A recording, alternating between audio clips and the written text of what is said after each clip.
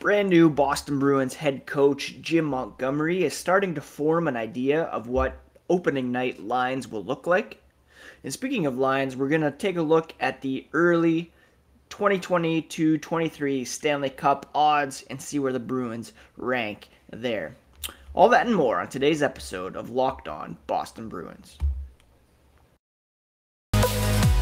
You're Locked On Bruins, your daily podcast on the Boston Bruins. Part of the Locked On Podcast Network, your team every day.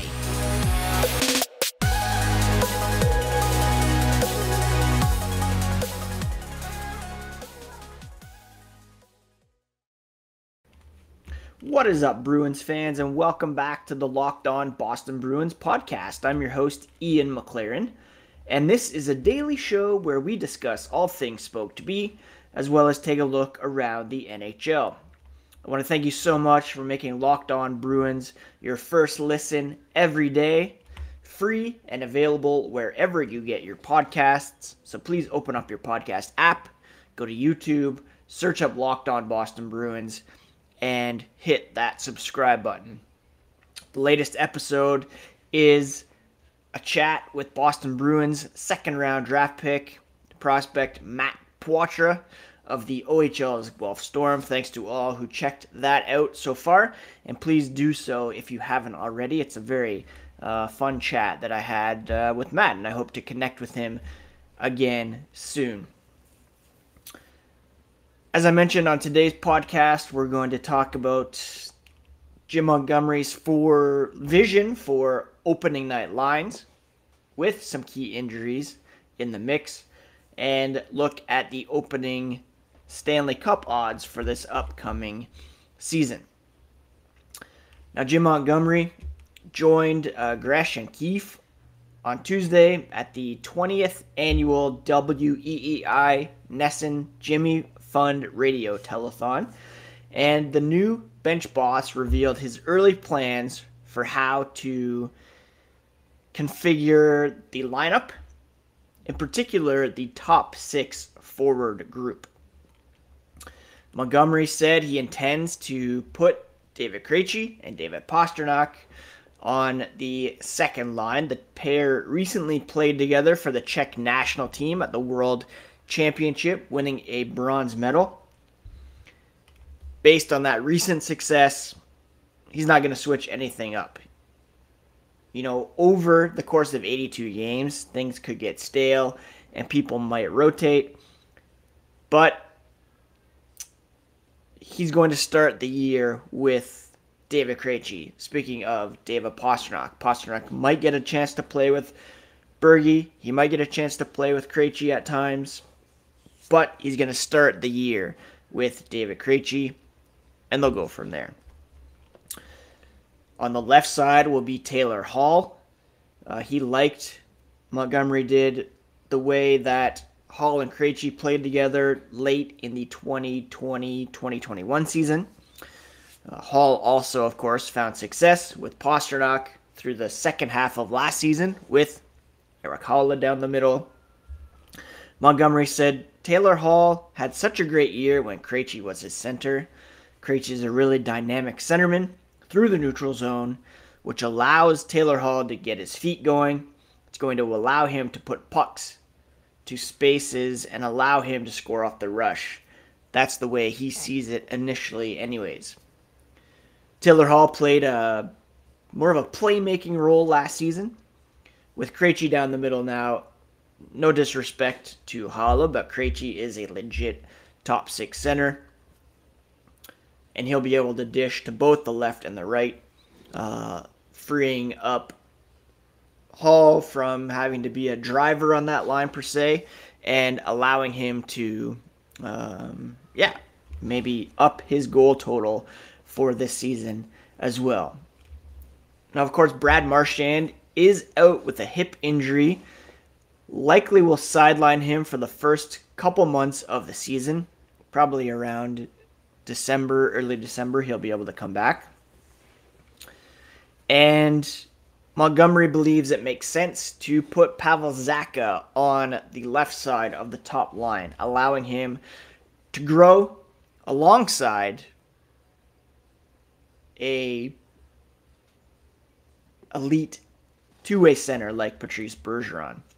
The plan is to also keep Jake DeBrusk with Bergeron after DeBrusk had a strong finish to last season on the top line. Montgomery said bringing in a really good player like Pavel Zacha, introducing him to the Bruins way, an opportunity to start camp with Patrice Bergeron, learning how to compete, learning how to play the right way. That's what he envisions for the newcomer. He does a lot of that already. That's why the Bruins went and got him. He's a talented hockey player that's produced at the NHL level, and now he'll get an opportunity to play with one of the best players in the NHL. So based on Montgomery's comments, we can expect Zacha, Bergeron, DeBrusk, Hall, Krejci, Pastrnak to be in the season. You should then extrapolate that to when Marchand comes back and assume that Zacha will be on the third line with Charlie Coyle and Craig Smith. And there'll be a trickle-down effect from there with guys battling it out to play in the bottom six. There's one X factor here, and that's Fabian Lysell. The injury to Marchand, coupled with Jake DeBrusk being a natural left winger and a left-hand shot, could open things up for Lysell to get a look in the top six early in the season. Montgomery said if he has a great camp, he's going to get that opportunity. That's the one silver lining about the injury to Marchand is it opens up a door. Lysell has to knock through that door. When that opportunity comes, you earn your way into the NHL. His decision will come ultimately down to which players he sees having the best chemistry on the ice, but having a deep roster allows him to be flexible with top six forwards. When you have two really good centers like Krejci and Bergeron, it gives you a lot of weapons, a lot of options to get the best matchups that you want against other teams. I've said for a little while now that I expect Lysell to make the team out of camp. You know, they have a window of time where they can assess his game in real-time NHL action before they have to decide whether or not to send him back to the WHL's Vancouver Giants, have his ELC slide one season, or send him to Providence, where he can begin his pro career in the AHL. If he were to crack the lineup, you want him playing in the top six. You don't want him in the NHL getting limited time when he could be thriving and building confidence, developing his game at the AHL or OHL levels. So if he were to make the team out of camp, you put him on the top line, you have to decide whether DeBrusk goes over to the other side, whether you keep a responsible defensive forward like Zacha on the left side to help shield him, and then you go DeBrusk, Coyle, Smith, which was the plan last season, didn't quite catch on. But there are options there for Jim Montgomery. What we know for sure is that Hall, Krejci, Pasta will be a line, and Bergeron will be coming back and have to carry a bit more of the load on the top line with Marchand out and some new faces or younger faces on his wings. Before we get to the opening Stanley Cup odds via BetOnline, I want to talk a bit about them here for a moment. BetOnline is the fastest and easiest way to check in on all your betting needs. Find all your favorite sports and events at the #1 online source for odds, lines, and games. You can find news and reviews of every league, including Major League Baseball, NFL, NBA, NHL, combat sports, esports, even golf. BetOnline continues to be the top online resource for all your sports wagering information, from live in-game betting, scores, and podcasts. They have you covered. Head to BetOnline today or use your mobile device to learn more about the action happening today at BetOnline, where the game starts. If you were to go and visit BetOnline, at the moment they have their Stanley Cup, Conference, and Division futures available. Let's take a quick look at the Atlantic Division first and then jump to Conference and Stanley Cup. As of right now, BetOnline has the Florida Panthers, the favorites to repeat as Atlantic Division champions, followed by the Toronto Maple Leafs, then the Tampa Bay Lightning, and the Boston Bruins. So not really much different from last season in terms of how the top four would shake out. I'd say the Panthers got a bit weaker with Mackenzie Weegar, Jonathan Huberdeau going to Calgary, Matthew Tkachuk coming in. The defense certainly took a hit there. Anthony Duclair injured to start the season. The Maple Leafs, some changes in their goaltending. Lightning got a bit weaker, losing some key players like an Andre Palat. The Bruins, of course, they're well behind these top three when it comes to these odds at plus 900. From there, it's a bit of a crapshoot. They have the Sabres, Red Wings, Senators all at plus 2,500. Montreal Canadiens at plus 6,600. So they are picking the Canadiens once again to, or not picking, but they have the worst odds of winning the division. Now, when it comes to conference futures, let's see where the Bruins rank there. Go to other sports, hockey, NHL, futures, conference futures. They have the Bruins behind the Panthers, Hurricanes, Maple Leafs, Lightning, Rangers, but ahead of the Penguins, Islanders, Capitals, Devils, Senators, Red Wings, Blue Jackets, Flyers, and Canadiens. Not putting much faith in the Columbus Blue Jackets to improve despite adding. The Flyers, Canadiens still projected to be well down the standings. The Canadiens have made some moves, but looks like they'll be without Carey Price for a whole season and still a very, very young team. Sabres, Red Wings improved, as have the Senators. Not sure if they're quite ready to jump up to playoff contention. Right now, the top 8 teams, Panthers, Hurricanes, Maple Leafs, Lightning, Rangers, Bruins, Penguins, and they have the Islanders and Capitals battling it out for the final playoff spot there. When it comes to the Stanley Cup, where do the Bruins come in? The favorites to win the 2023 Stanley Cup, Colorado Avalanche, favored to repeat despite losing, goaltender. Who won? Who was it that won? Drawing a blank here. Their goaltending took a hit for sure, as Darcy Kemper has moved on, and Pavel Zacha. And who, I don't even know who their backup is. Darcy Kemper, of course, going to the Washington Capitals. Colorado Avalanche, Pavel Zacha. And who is their backup at the moment? Let me just take a look here. Anyways, they're still favored to repeat as Stanley Cup champions with a very young, talented team. They lost Nazem Kadri, of course. They re-upped, or they lost Andrei Burakovsky. So it's going to be tough, despite some losses. Alexander Georgiev, of course, is their new backup. But they're favored to repeat. The Florida Panthers, second best odds, followed by Tampa Bay, Toronto.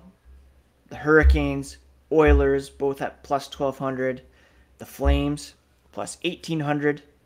New York Rangers at plus 1,800. The Los Angeles Kings, Minnesota Wild at plus 2,000. Vegas Golden Knights plus 2,200 despite losing Robin Lehner. Still have, and Max Pacioretty, they traded him away. Then the Pittsburgh Penguins, followed by the Boston Bruins. They're tied with the St. Louis Blues at plus 2,800. So middle of the pack odds there for the Boston Bruins. And let's be honest, that kind of tracks with where they're expected to be. I don't know if anybody, despite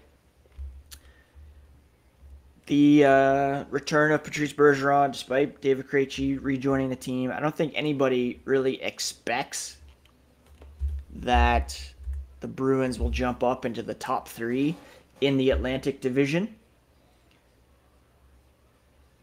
Yeah, I just don't know who they would overtake. Maybe Florida will take a bigger step back than expected.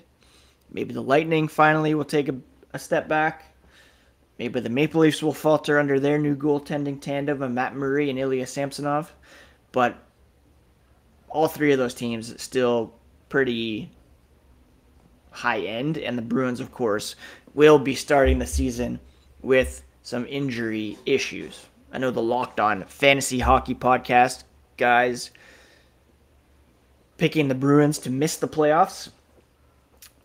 I don't know if they're going to miss altogether, but it will be more challenging. There's teams, maybe if they're not ready to jump up, they've certainly improved. Your Columbuses. New Jersey might take another step forward. Your Senators, Red Wings, even the Sabres. Canadians, I think, will still be not great, but they're building and they're trying to get better. So we'll see. We'll see how things work out. But the Bruins, in all honesty, not cup favorites by any stretch of the imagination. Some people will jump on the trend of not picking them to make the playoffs. I still think they're a playoff team in the Eastern Conference as currently built. They have a pretty solid goaltending tandem. The defensive pieces are there once healthy. Again, it'll come down to how much they can stay afloat to begin the season. And of course, we'll talk about all this and more in the days and weeks to come here on the Locked On Boston Bruins podcast as the off-season wraps up and we look ahead to the start of training camp as well as the prospects tournament that will take place on the 17th in Buffalo that Matt Poitras was talking about the other day here on the Locked On Boston Bruins podcast. On Friday, going to look at the NHL Network rankings by position that have come out recently. Some very questionable choices. Going to break that down on Friday's episode of the Locked On Boston Bruins podcast. Let's finish with some news and notes from around the NHL. And Deputy Commissioner Bill Daly saying that it appears as though they're moving forward with a World Cup of Hockey in 2024. They're going to target a 17-day window in February to hold the tournament. This was last played in Toronto in 2016. There were also tournaments in 96, 2004. This one would be a bit different. Those events were played prior to the start of an NHL season. This one would have kind of a Olympic-style break in the middle of a season in order to make it happen. Bill Daly said Wednesday during the NHL's European Player Media Tour that they're moving full steam ahead, and that means they're continuing to have regular meetings. They want to play one pool in Europe and a preliminary round pool in North America and move the semifinals and the final to a different city in North America. The short list would universally encompass more traditional hockey markets. Boston could certainly be one of those. So that would be pretty fun. Now they're over in Europe right now because the Predators and Sharks will play a preseason game in Switzerland on October 3rd. And they will open the regular season in Prague on October 7th and 8th. Avalanche and Blue Jackets will play in Finland on November 4th and 5th. I believe our own Hampus Lindholm is in Paris today. And this global series will continue strong. The Bruins, of course, went to China in 2018. The cover of NHL 23 has also been revealed.